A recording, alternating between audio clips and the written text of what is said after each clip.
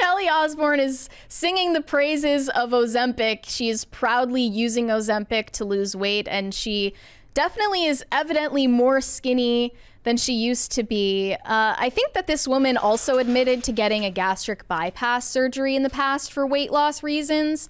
So if you're turning to Ozempic and you're turning to surgeries and sketchy pills to lose weight, you're not the type of person with the willpower to go on a diet and exercise to get healthy. What did she say exactly? Yeah, so here is her full quote.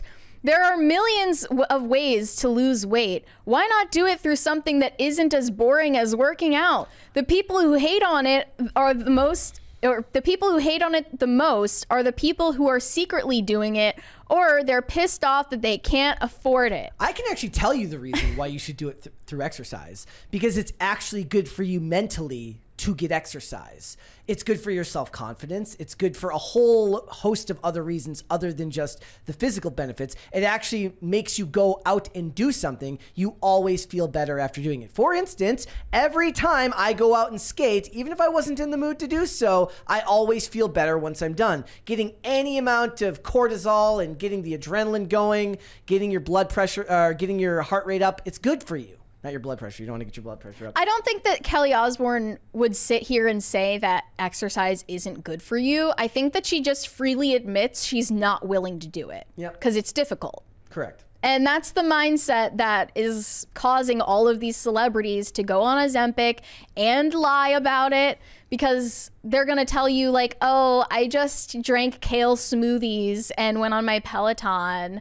But they're not going to tell you the truth, which is that they took a medication for diabetic patients and are causing a shortage of it in the market. Someone responded, pissed off they can't afford it. I've been rationing my diabetic medication for weeks because my medication is on back order because you bitches want to be skinny. That's crazy. That's crazy that it's being allowed to be prescribed off label when it's when a shortage is actually causing problems for the people who need it for its legitimate purpose. Yeah, independent pharmacies are also saying it's on back order to insurance customers and are actually saving it for non-insurance customers so they can pay full price for it, which means a bunch of crooked doctors in LA and in New York City are saving up all of the Ozempic for vain celebrities who want to use it to throw up all their meals and lose weight, because they don't have the willpower or the self-discipline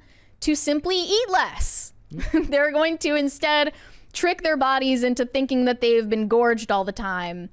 And it kind of kills you. I mean, the side effects for this are absolutely insane. It will make you projectile vomit. It ages your skin. You start looking like a wax figure at Madame Tussauds. And you might be skinny, but think about the trade-offs, right? And another trade-off is that you lost your dignity. There's a picture. I mean, she doesn't look healthy to me, but I don't know.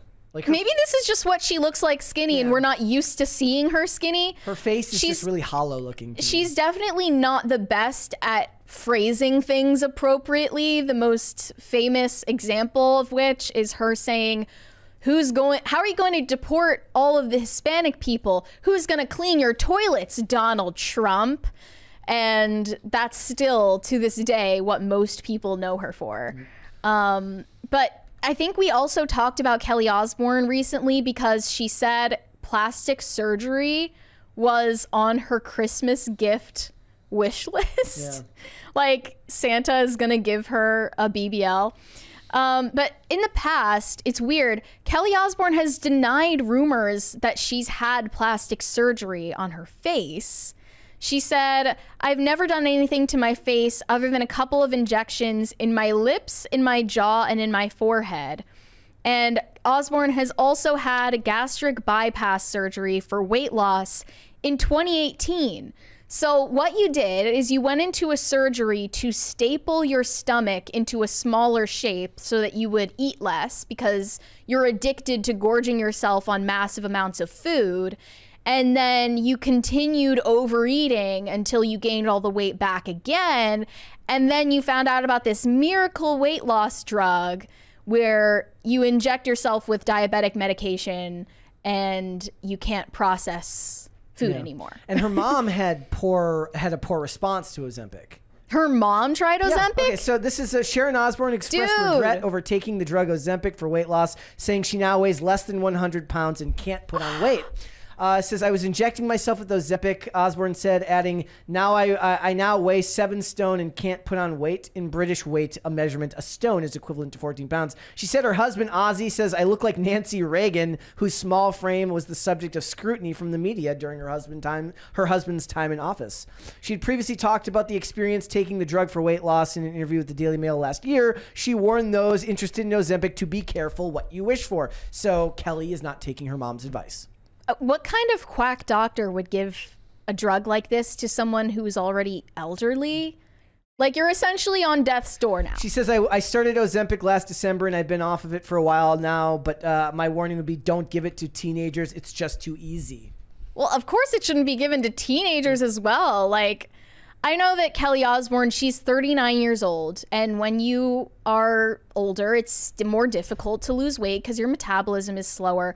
But when your metabolism slows down, it also means that you have less of an appetite. It means that you don't need to eat as much food to just live. So, I mean, everything comes with a trade-off. I think that this comment is just incredibly tone deaf, though. It's going to hurt to the diabetics who need to get their obviously, get their medication and they can't get it. Yeah, I even heard there was a rare eating disorder that affects people who already have diabetes, where they just don't take their insulin and so that they can eat without processing the sugar. Mm-hmm. And it makes them lose weight rapidly, and they essentially are killing themselves by doing this. It's like extremely dangerous. And who's to say what risks come with Ozempic long term? Because this is all about a short-term solution. This is an instant gratification culture where we want an instant reward, and you're not willing to put in the simple effort of dieting and exercise. I mean, how much, I'm not saying that it's easy to lose weight, but I am calling it simple. The advice has always been the same. You just eat less and you move more. The simple thermodynamics, but for some people that's too much to ask. Also, for a lot of them, it's just the next in a long line of problems that they've had with whether it was cocaine or methamphetamine or diet pills or Adderall or anything that suppresses your appetite as a way of preventing yourself from gaining weight. And it also now it's also had a side effect in Hollywood where any actress who loses any substantial amount of weight is automatically assumed to be on Ozempic, which is kind of a bummer because it's kind of happening to dudes the other way. Dudes that all get in shape, they're like, oh, they're on TRT and HGH. So all the ones who actually put in the work to get in shape naturally are like, So then you feel like, what's even the point if I'm not going to get the credit for putting effort in and everyone's just going to say you're on Ozempic or you're on steroids? It's like when you might as well just go by the fake route. It's like when people accused Nicolas Cage of having CGI abs in Ghost Rider. He's like, I'm never working out for a movie again if they're just going to accuse me of faking it. This is seriously some like medical malpractice that is not going to be addressed here. There are women who are fully obsessed with plastic surgery and fully addicted to getting injections in their face. They're addicted to Botox. They're addicted to weight loss. They're addicted to surgically altering their bodies. And doctors who are entertaining this behavior are not going to pay the price for it, which is really dangerous. And they never do, right? No matter what shortages of things. I remember there was the thing where, so Dr. Terry Dubrow says, was like saying that there's nothing wrong with Ozempic because Jillian Michaels said that there was problems with, Jillian Michaels is. So it says, Jillian Michaels gave Dr. Terry Dubrow a taste of his own medicine. This after he implored people to ignore her anti-Ozempic stance because she's merely a personal trainer. So you can get slandered as an anti-vaxxer, and you can also get slandered as anti-Ozempic. We got Jillian Michaels. This is, by the way, this is an old story. I just remembered it because somebody brought up Jillian Michaels in the chat. They got her on Thursday, who says, contrary to what Dubrow believes, she's actually the foremost expert when it comes to helping people lose weight, and says that he shared the same views of the drug not that long ago, pulling up receipts for evidence. Jillian cites a July 2023 New York Post interview where the botch star, that's the doctor, where sure enough, he urged the weight loss community to raise awareness of the dangers of Ozempic, saying it could cost people his life. Well, I think that the pharmaceutical fairy showed up at his office and said that there might be a bonus in it for him if he just goes against that stance. I don't think that's super hard to believe. Wow. So doctors are peddling drugs to patients in order to get a kickback from insurance companies? That's crazy. That wouldn't actually happen. They would never, because they took a Hippocratic oath to do no harm. So I just know that that's already impossible. That's what I've heard.